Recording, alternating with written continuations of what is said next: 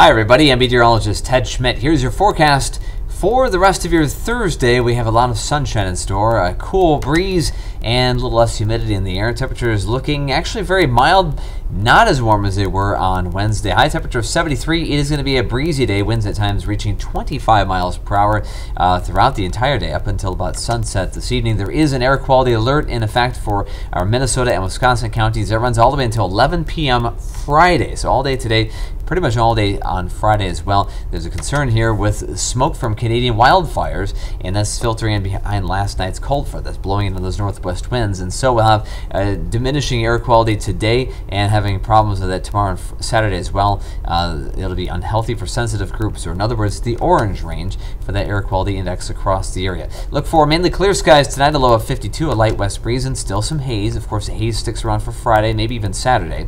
High temperatures this weekend, much warmer, right around 90 degrees. Next week, upper 80s to around 90, and it's going to feel like it's well into the 90s when you factor in that humidity. The dew points will be in the 60s and low 70s. The temperature is very much on the warm side of the scale from Saturday through Thursday, and then next week, the very tail end of the week, a cold front moves through, maybe a spotty thunderstorm or two next Friday. The temperatures do drop back to more seasonal levels for the weekend and the final few days of August. In the meantime, have a great day. I'll see you back here tomorrow for TGIF Friday.